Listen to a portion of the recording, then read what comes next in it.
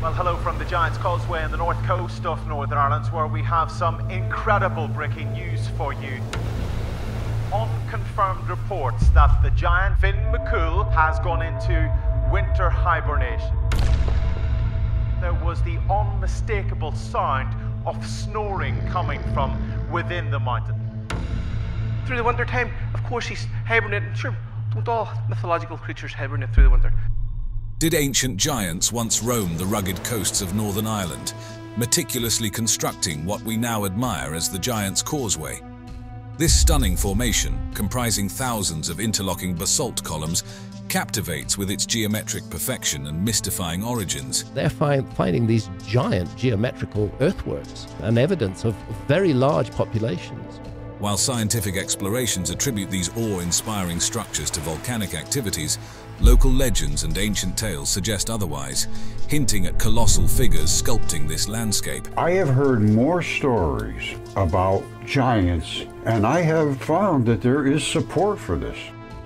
As we delve deeper, parallels with other enigmatic megalithic sites, such as the colossal Baalbek stones, stir the imagination. This is called the trilithon. Each of these 3 blocks weighs 900 tons. Could there be a grain of truth to these myths? Join us as we explore the blurred lines between myth and geology at the Giants Causeway, a place where history and folklore dance delicately on the edges of reality. Nestled on the rugged northeast coast of Northern Ireland in County Antrim, the Giants Causeway is a breathtaking natural wonder, celebrated not only for its geological uniqueness, but also for its deep roots in local mythology. This is biology. The size of these creatures it's staggering.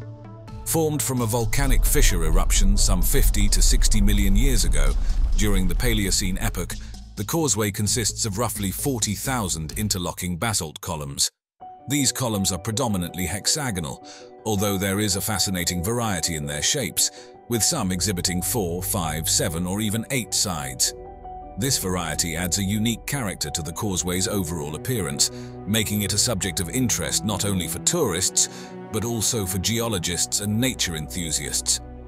The allure of the Giants Causeway is magnified by the legendary tales of Finn McCool, or Fionn mac Cumhaill, a giant renowned for his strength and wisdom, who is said to have called the Antrim coast his home. According to Gaelic mythology, Finn was once challenged by the Scottish giant Benandonna. Rather than shrink from this daunting adversary, Finn constructed the causeway across the North Channel as a means to meet his foe without the peril of the sea. Finn started throwing boulders into the sea, creating a rocky bridge where Benandonna resided. This act of engineering is depicted as a monumental feat, showcasing Finn's resourcefulness and might.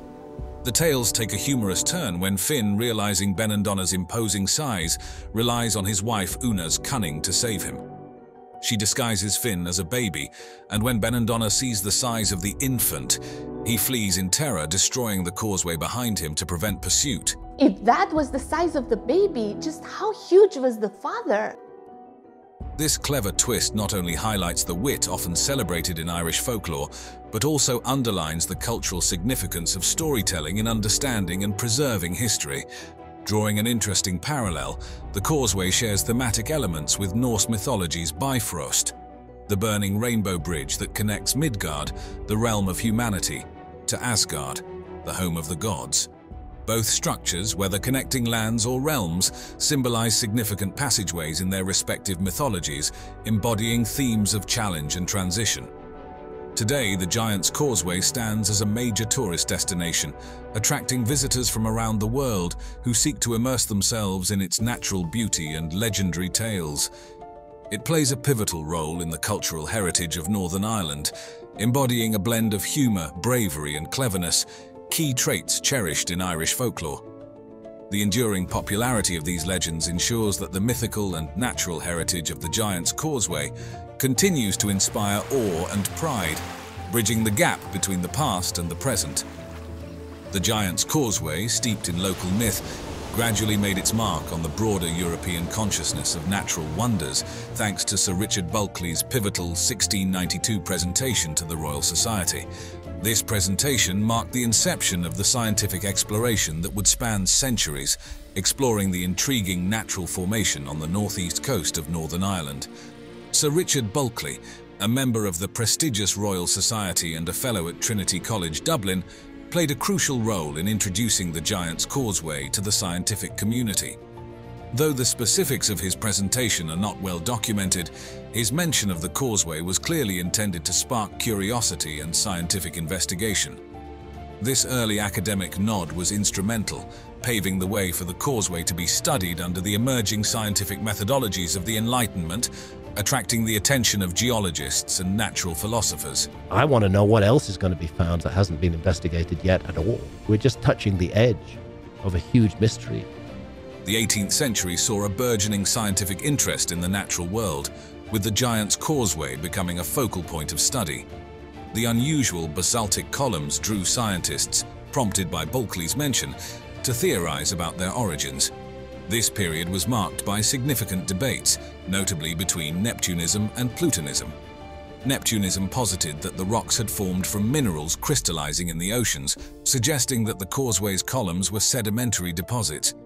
In contrast, Plutonism argued these structures were the result of volcanic activity, where molten basalt cooled and contracted to form the hexagonal columns.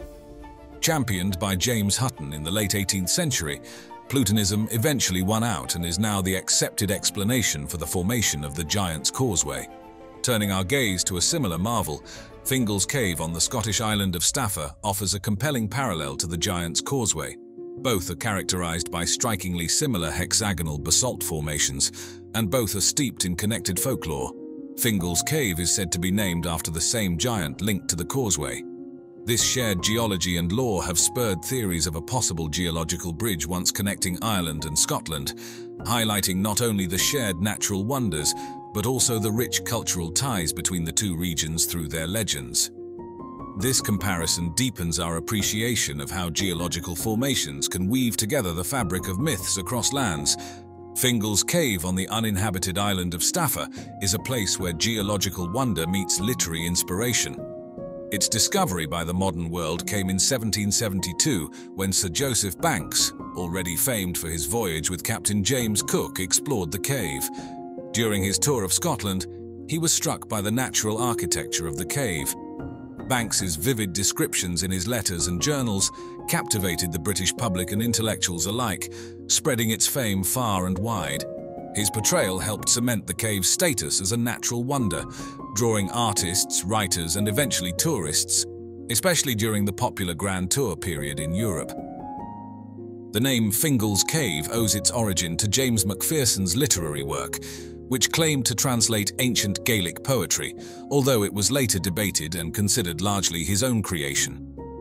Nonetheless, the popularity of these poems romanticized Scottish history and added a mythical quality to the cave, linking it with the hero Fingal. This association not only named the cave, but also framed it within a narrative of heroic deeds and a mystic past, reinforcing it as a symbol of Scottish pride and identity. The cave itself is a geological marvel, formed through the cooling and solidification of lava. This process starts when a large lava flow cools uniformly, causing it to contract and fracture into long, symmetrical columns, mostly hexagonal in cross-section.